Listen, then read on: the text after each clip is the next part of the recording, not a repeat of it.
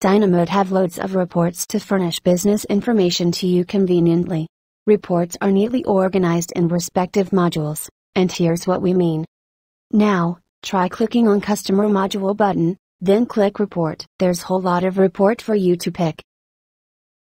Let's try another example. This time, click Inventory module, click Report. Inventory-related reports are all sorted here. It's useful to recognize the type of reports, for example entries output form, listing or analysis. How about going through one by one? First, entries output form. Wherever you type transaction entries, you could expect a report output form. For example, you've just completed a customer invoice and you want to preview a hard copy. Here's a popular invoice format to use straight away. Let's see what is listing then. Listing comprises of a series of entries. Basic info, less analytical. Listing are the series of customer invoices in a list, displayed with few columns of fundamental info.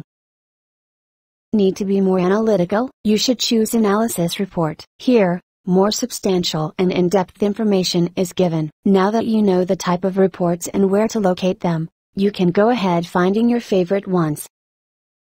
Whenever you need to scope down your reports, DynaMod are ready with practical filters. Each filter comes with 3 options. Leave it with no filter is just fine. Else, you can select Filter by Range. Notice 2 extra fields are now displayed. Go ahead, choose from stock item to another stock item. When you're done, click OK, then preview the report. If you have random criteria to filter, it's better than to use Filter by Multi-Select. You may tick one or multiple selection of the item. Then click OK, continue to preview the report.